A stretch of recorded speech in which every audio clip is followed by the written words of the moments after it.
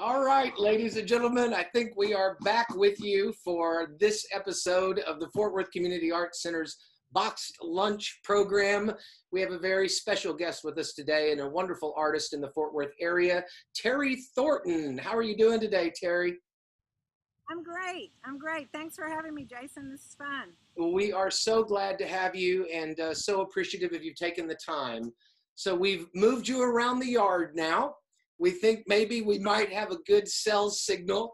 If we don't fret, people.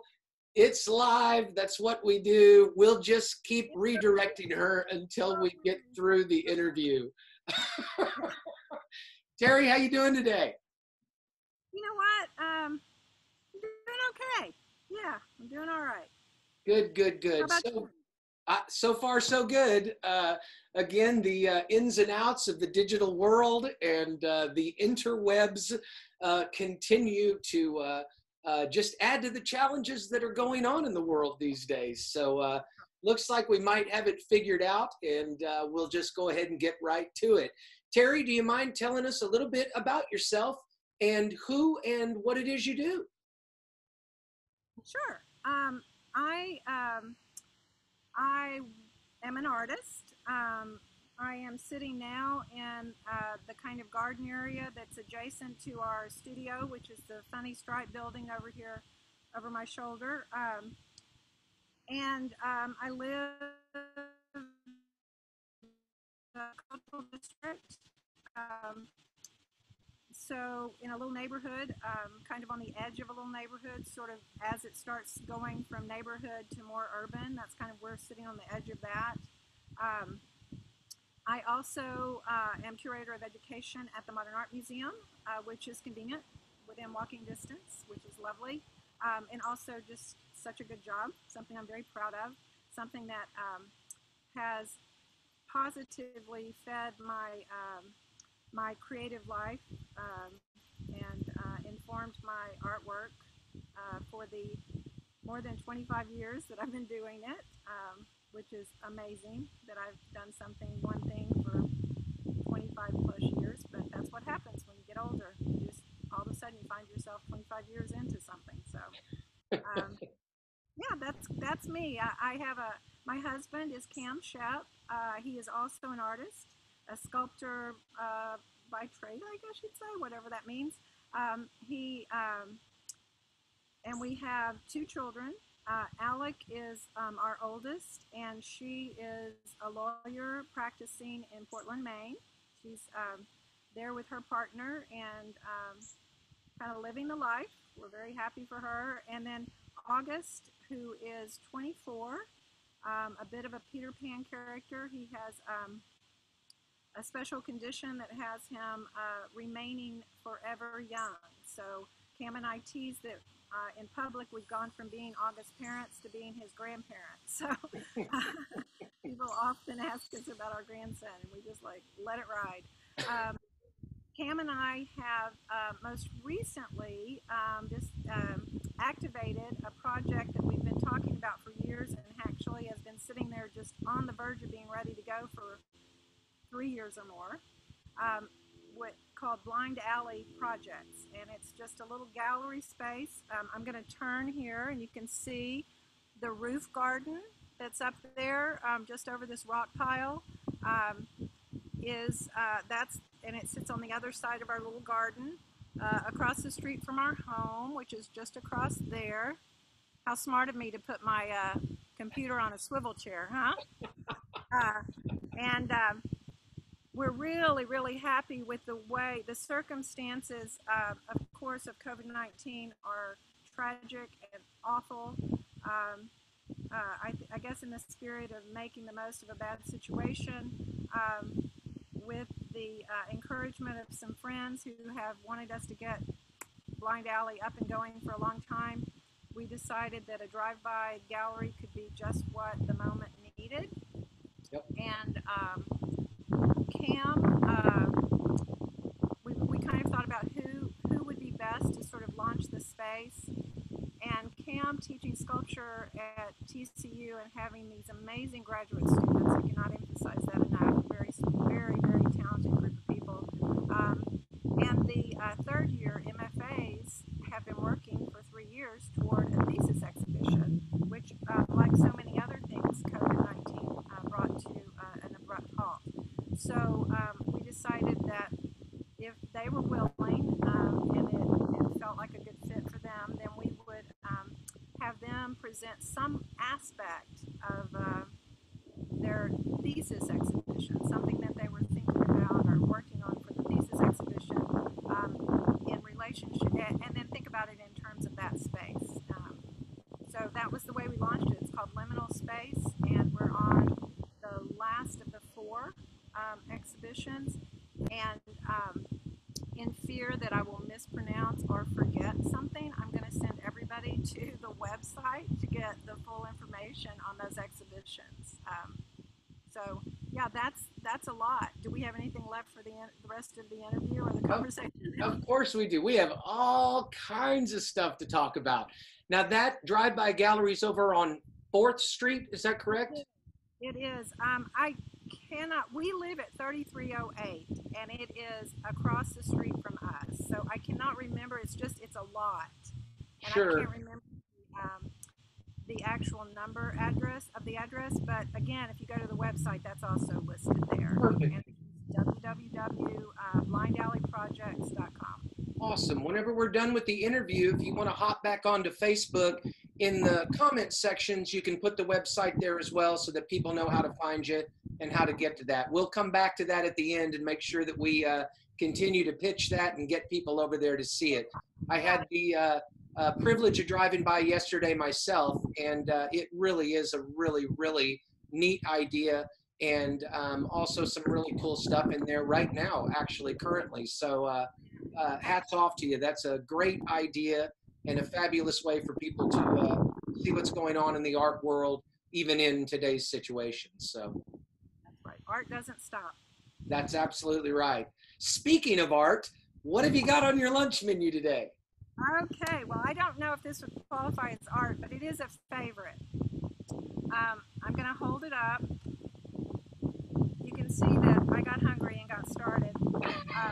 It is a tomato sandwich, which is my all-time favorite. It's a very seasonal food. The tomatoes have to be ripe and ready. I prefer my tomatoes to taste like sunshine, so they need to be grown outdoors. And the arugula that is on the sandwich came from my garden. I picked it before I came over here just to be completely picturesque. And then I'm having a pickle, which there's not much left of, that my husband made from some cucumbers. And then my water with floating cucumbers, which is a favorite, very refreshing, highly recommend it. Very nice. Well, I feel like I might be doing all the work today. So I might have bit off a little more than I can chew today. I'm about to go grocery shopping again, so today I thought I would be bold, and I am making homemade macaroni and cheese with a hot link thrown in there just for a little bit of texture. I've been down to about 3 ingredients for all of my lunches, but today I've got quite a few, so I'm going to see if I can actually make this work.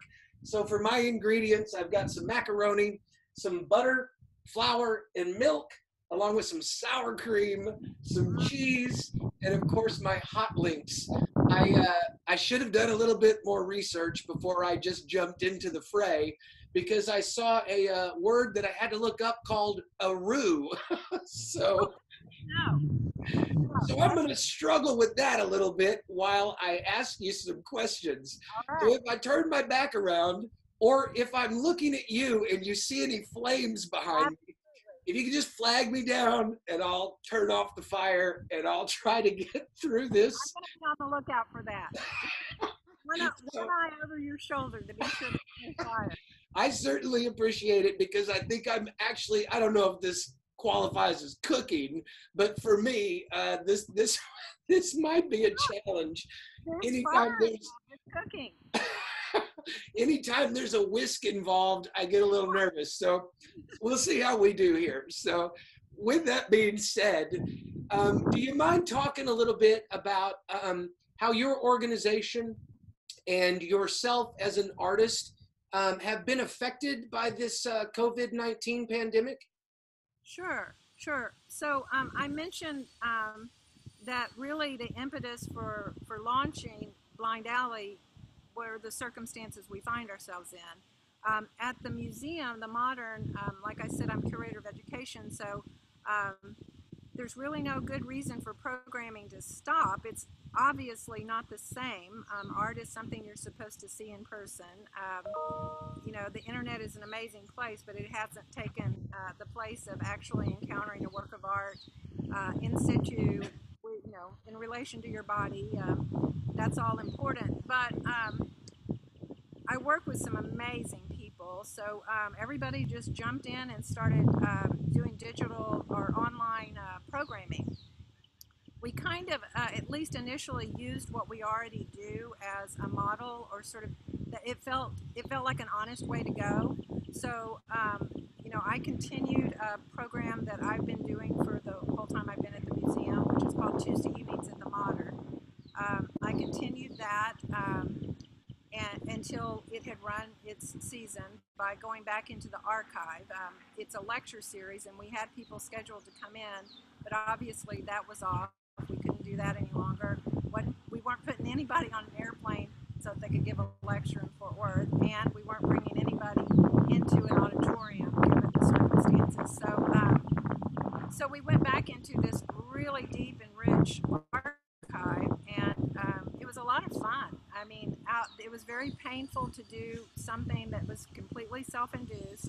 I decided to give it a personal touch. I would do a little introduction, set up the thing each time, and I do not have a thespian background like yourself, and it was a big challenge to get in front of the camera and to have my notes so that it didn't look like I was tracking the whole time, and to, you know, be sure there wasn't anything on my face, and to check what I was giving away in the background.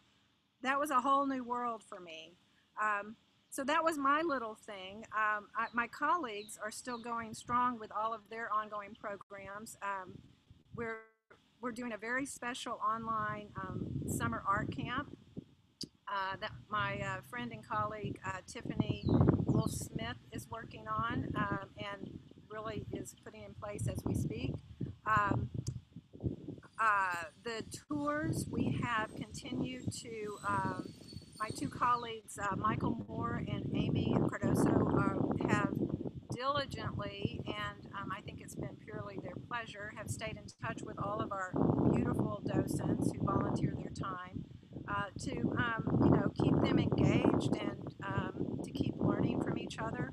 And they have staged a few tours with them, and that was, again, everybody's learning curve on being in front of a camera and trying to create an authentic experience when you're not in the space.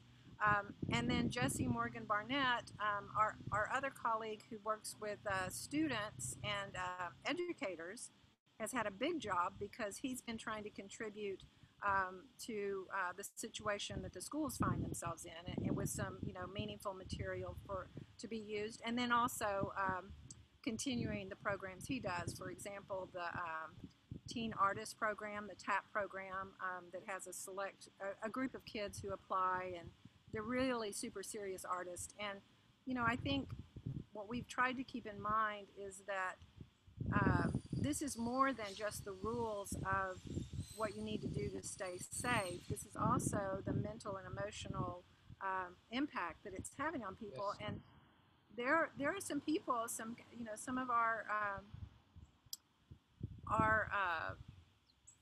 visitors to the museum and the people that are involved, participants in these programs, that really count on what those programs were offering them. So we just didn't want to let anybody down. So that's been, I think we all agree that we've worked harder at home than we ever worked in the office. Mostly the learning curve, you know. But so yeah, you should be working on your lunch while I'm talking. What are you doing, Jason? I am. I've got my water. I'm waiting for my water to boil. I like to take things pieces at a time, and I think I mentioned this to you earlier. I get so entwined in the conversation, sometimes I forget I'm cooking. So yeah, I can imagine. I'm glad I'm coming in about midway or later on. You have some practice with this. That's okay. I got to wait for the water to boil. And you know what they say, a watched pot never boils. Is that right? That's right. That's what I heard. So I'll talk a little bit about my roux because it looks like you might be a little bit ahead of me on your prep and presentation. Yeah. So my roux tells me to take some butter. It says 2 tablespoons, but you can't have enough butter. So I just kind of eyeballed that. And so I'm going to throw that in another little saucepan and let that melt down. And in addition to that, I was told, according to the internet, to put a little bit of flour along with some garlic salt, garlic powder, sorry, for my roux here. And so that will go in once I get all the butter melted.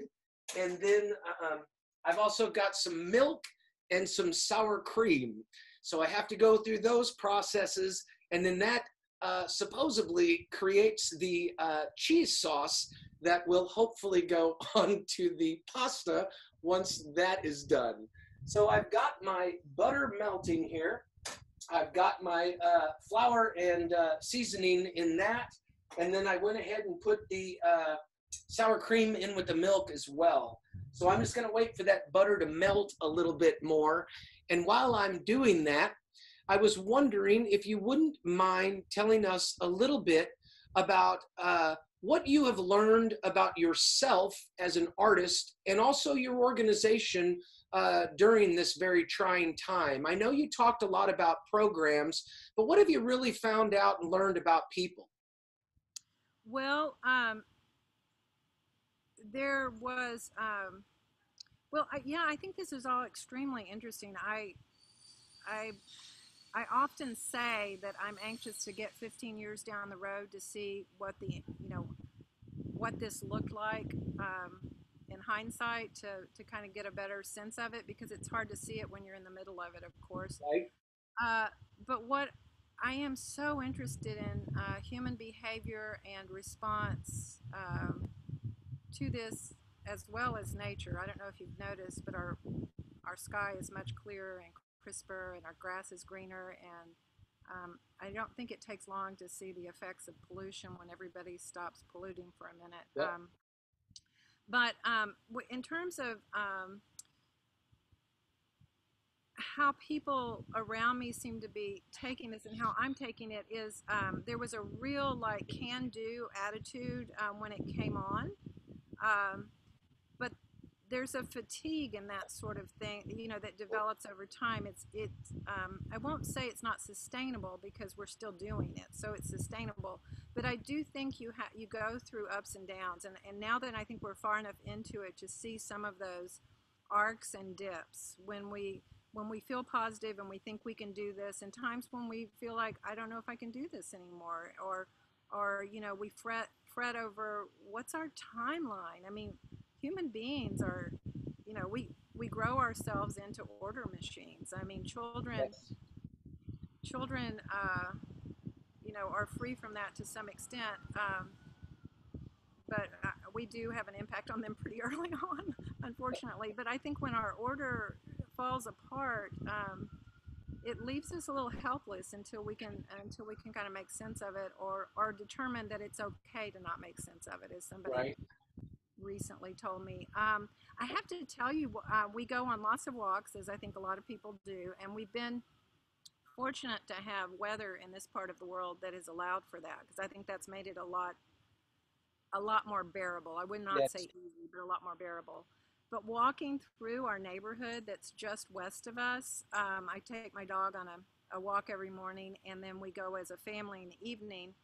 And the people that are outside, the kids and the parents who are out in the lawn, playing and interacting, sometimes too socially close for my comfort, but Yeah. that's their business.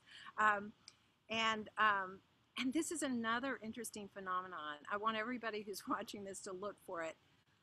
A lot of the houses up in the area that I'm talking about that's just west of us don't have front porches. They were kind of made in that era where front porches were out backyards. You know, people sort of shut off from the front of the house. There wasn't that much human activity out there. So, but everybody during this time, not everybody, but I'm just struck by how many front lawns have put up 2 chairs in the front yard, which seems so beautiful and symbolic of something. Like I said, I'm waiting for some hindsight on this. So I think that's sort of lovely. Yeah, it's like people are coupling up and understanding that, you know, they need each other, these 2 chairs, and that they want to engage with the world outside them because they've been told they can't, you know, and anytime we're told we can't, that creates more desire. And then also, what I love is the imagination that has been activated and externalized as opposed to it happening on a screen or with a screen. Kids are coming out. There are so many little fairy structures. I call them fairy structures because that's what my daughter and my mom and I would have done when she was little. These little structures that kids are coming up with, and they're just beyond incredible. They're Right. so sophisticated and creative, and they change. So these kids aren't just making them on the table with their parents and putting them out there. They're actually, it has a life. So I walk by those and occasionally photograph them. And yeah, the human spirit, it's a marvel. It really is. Yeah, I couldn't agree more. I've seen a bunch of yarn bombing, knit bombing.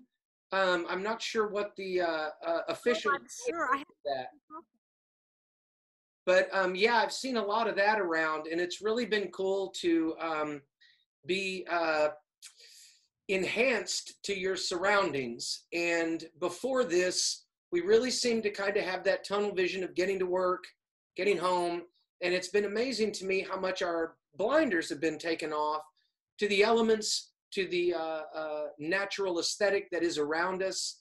And I've seen things that I've never noticed for 10 years in the Fort Worth area. And I'm like, oh my gosh, I never even knew that was there. And so, We've definitely had the blinders taken off. I agree. yeah, Yeah. for real. So, all right. So I think my roux is coming along here. So I've got the butter and the flour and all of that seasoning in there. And now I'm going to take 2 cups of cheese, it says. Woo! I'm pretty Well, excited it's about that. macaroni and cheese after Yeah, all. and I'm just going to drop that in there and let that start melting. My noodles seem to be coming along pretty well. I cheated and preheated my hot links, so all I got to do is just drop those in. So now I'm going to mix that up, and we'll see if that actually comes out the way that I think it should. So the cheese Oh, I bet it does. It looks amazing. will let that melt around, and while that is actually happening, I was curious if you wouldn't mind, do you have any secret tips for your sandwich or any secret ingredients to ensure deliciousness? Well, you know, I'm a big fan of simple, and I am jealous of your mac and cheese, but mine has Let's not be yet. mine has exactly 1, 2, 3, 4, 5, I guess, ingredients, and then salt and pepper. So you have, I think, a sourdough bread is important because it offers that little bite. I always toast it because I think that brings out the flavor and I like the texture. Then mayonnaise, which I really think all of this is just a vehicle for mayonnaise. That's really the point. And then arugula, as I mentioned, and will mention again because I'm very proud, comes straight from our garden right over here. I will actually, can you see maybe? Yes, beautiful. Uh-huh. Yeah. Oh, I'm so proud of it. And of course, it tastes better if you grow it. Yes. Um, and then um, and then the tomatoes, and this is a shameless plug because if anybody deserves it, she does, come from our farmer friend, Beverly Thomas, who has Cold Spring Farms. Cool. And in this very garden, every Sunday, people sign up for her CSA, and this is the pickup. So they come and pick up produce here from Beverly and from the farmers that she works with, because she tries to give a good collection of things so that people feel like it, they have a variety of things. They're all seasonal, but she, within, a certain radius within Texas, a certain radius, she'll pick up things. So I actually don't know if those tomatoes are directly from her or if they're from further south where there's more, there's been more heat. Our tomatoes are not ready yet, so I don't know what the status is of hers, but they're fantastic. And yeah, I kind of got off track there because I was so proud of all of that. But anyway, yeah, so those came from Beverly. I've also accompanied it with bell pepper, which Nice. I just eat raw, again, out of the garden. And yeah, those are the ingredients. It is nothing like your mac and cheese. Oh well, like you're flattering me way beyond necessity. You know that you can get mac and cheese in a box. I normally eat it out of a box, but I didn't have any, so I thought I'd live a little. It's the No, weekend. It's coming up. there I will be thought I'd no going back to the box after this. I'm very well might. So my secret ingredient, all of my secret ingredients are not so secret anymore because I seem to use the same things for everything. But I'm going back with this fabulous sriracha. I Never. just tell you, it works on everything, and so I'll be putting some of that over the top of this to either add to the flavor or hide the flavor. We'll It works both ways with Oh sriracha. no, we'll see absolutely how it works out. So I'm not going to lie, I think this is actually turning into something. So my cheese is melting a little bit there. I'm starting to get that texture that I'm looking for, and who knows? I may have to switch professions. So Learned about roux in the process. we'll see how that goes. So while I'm finishing up burning this cheese, Don't on a little bit of a sacrifice that for this show. on a little bit of a more serious note, how do you see the arts, or even yourself as an artist? You have that wonderful drive-by gallery. How do you see the arts in general adapting now that we're starting to kind of come back out of shelter in place? Businesses are starting to, at minimum, consider reopening. How do you Right. see the arts adjusting and changing, and what does it look like in the future?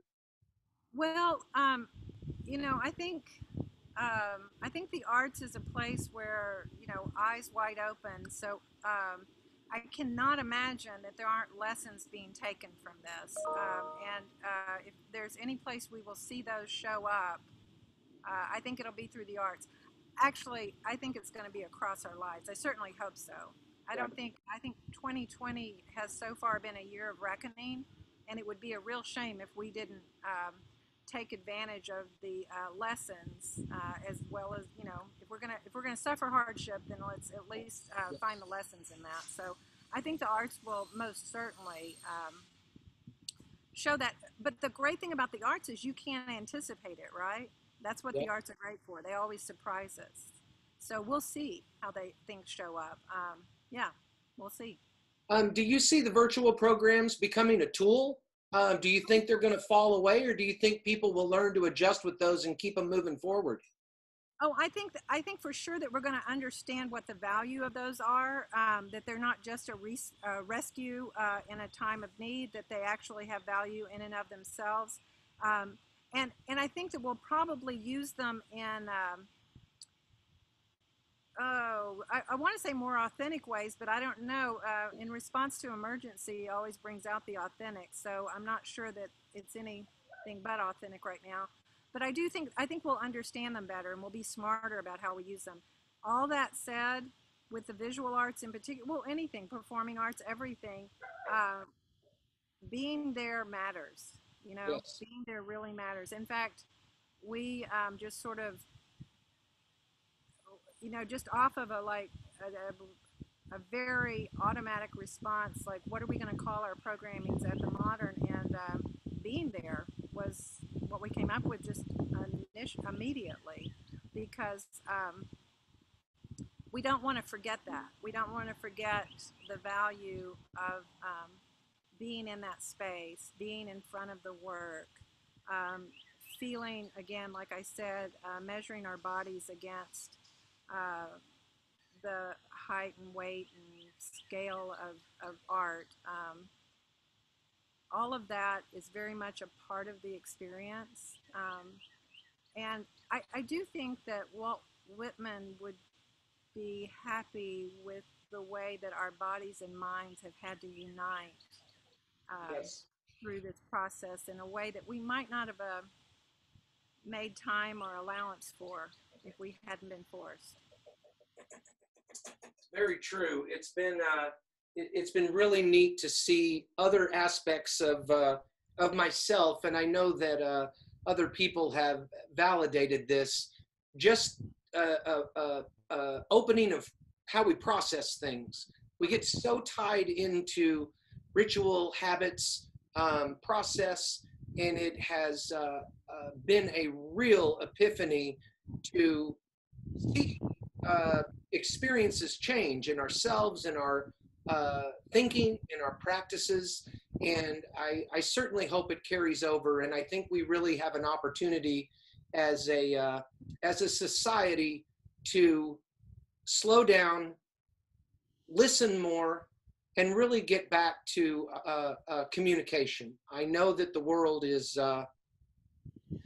very divided right now. And so I really hope and pray that we continue to use these opportunities to hear one another and continue to learn how to communicate with one another as well, because it's really the only way we're going to get through this. And I hope we take these tools with us and really see this as an opportunity for us to not only align, but just listen and be appreciative of one another, because it's really all we've got at this point. So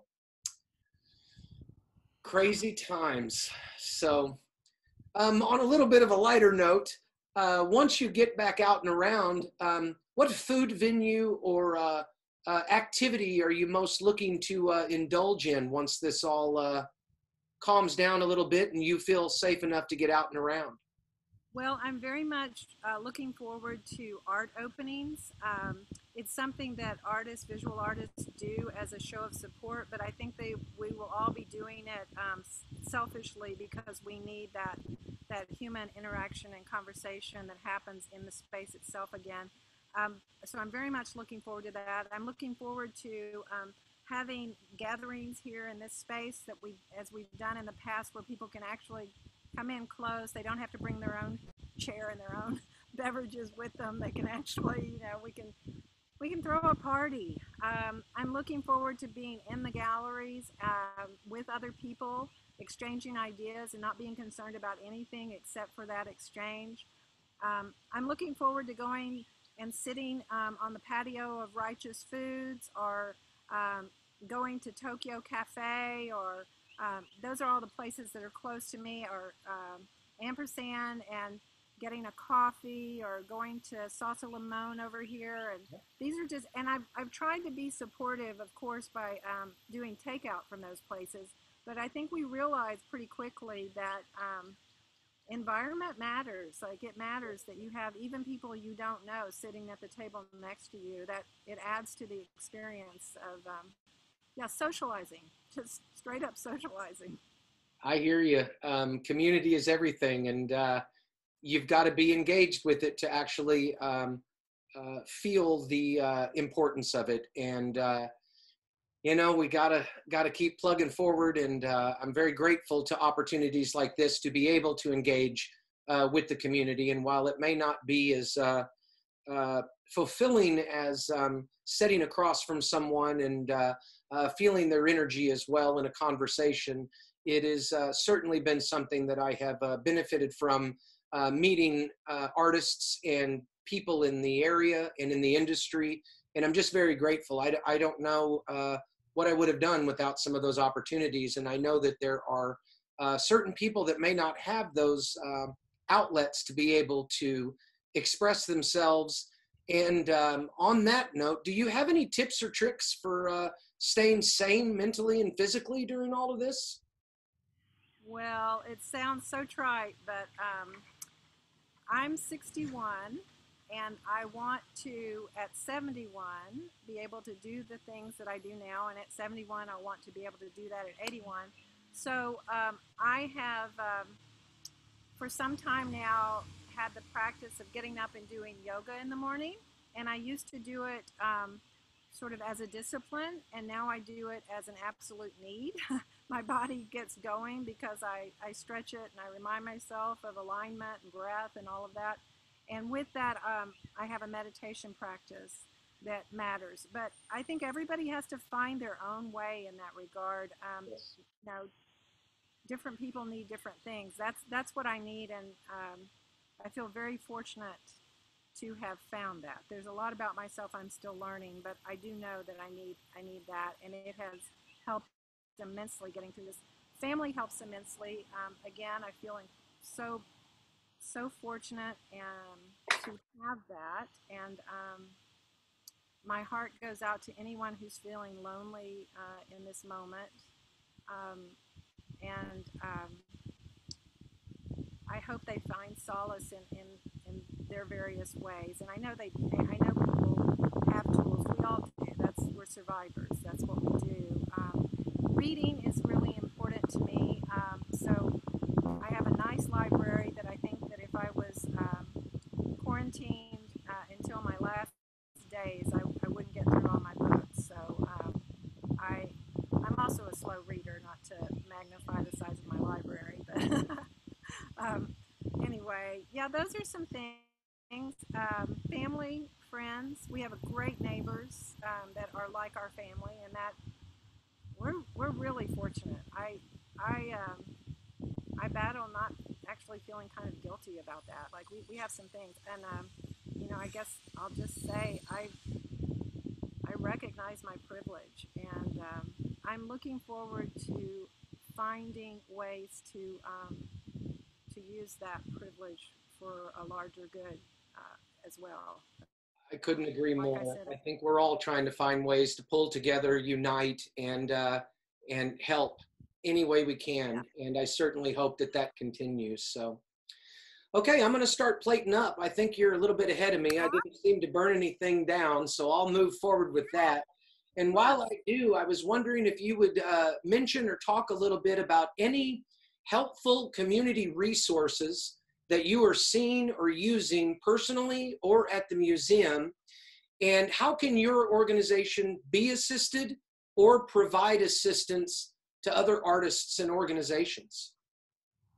Wow, that's an enormous set of questions there, and I'm not going to. I'm going to fail you on this because it's not going to all come to me. I'll be thinking about later what I wish I had said. You But can always come back onto the feed and put anything in you want.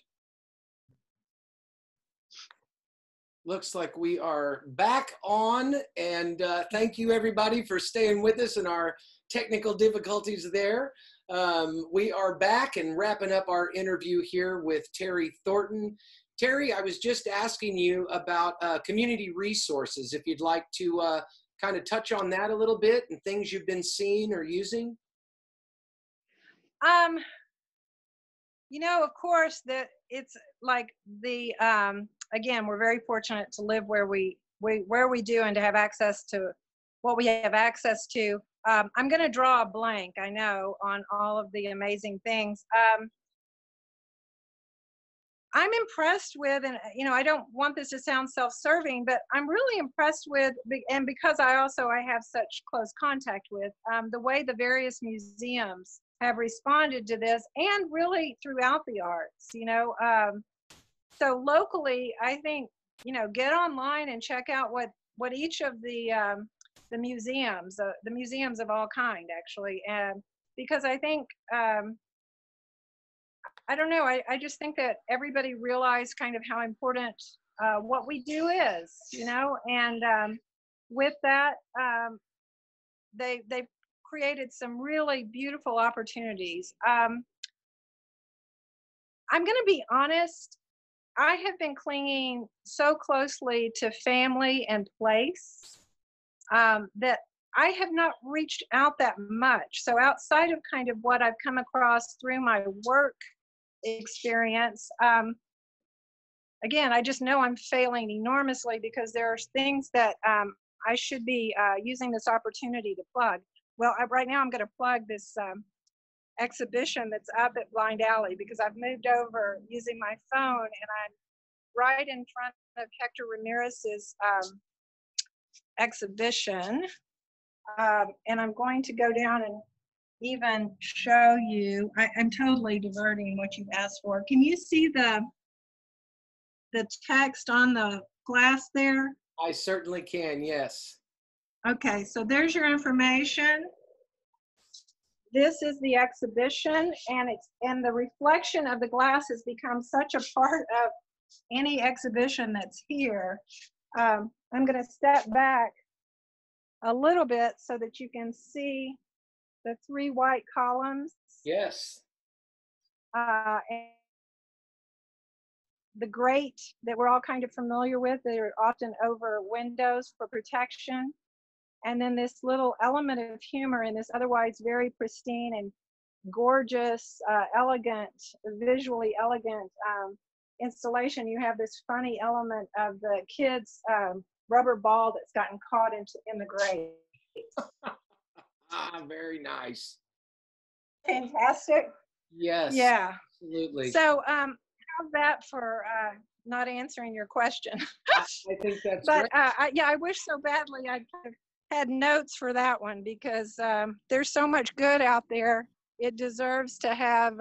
Oh, I can't go over there because my my computer's decided to work now, so we're going to get some serious feedback if I walk that direction. You're quite all right. We had the luxury of that beautiful sandwich early, and I think the presentation of that gallery is going to top my mac and cheese. So I just— Oh, no way.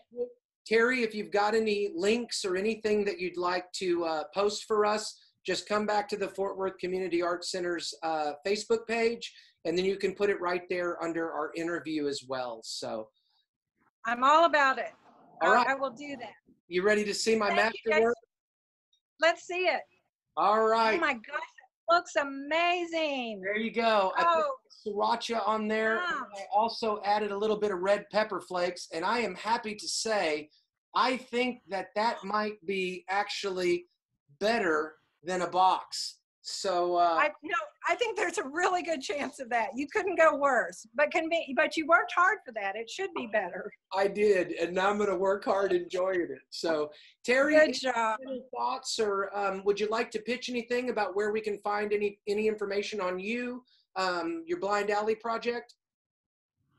The Blind Alley, as I said, www.blindalleyprojects.com. We also have an Instagram page, Blind Alley Projects. Yeah, and as far as me, I don't have anything coming up soon. I don't know. Google the name. see if you find anything. All right, Terri, I can't thank you enough for joining us. Do you feel safe working your way back to that sandwich while I wrap us up? Yeah, I think we might get some feedback because, like I said, my computer's on, so I might need to, I don't know, we'll see. You're okay. We'll see what happens, and I'll start wrapping us up, and if we can just get one more look at it, we're good. So that wraps it up for this episode of Box Lunch, folks. I want to thank everybody for joining us. We'll be back on Monday, June 8th, with Manya Shore, who is the director of the Fort Worth Public Library. So make sure you check out Blind Alley and drive by over there on 4th Street in Fort Worth. Check out that fabulous drive-by gallery. Again, Terri, I want to thank you so much for joining me. I hope you have a wonderful lunch. And with that being said, bon appetit, my friend. It was a pleasure to meet you and visit with you. Thank you for joining me for lunch. Bon appetit.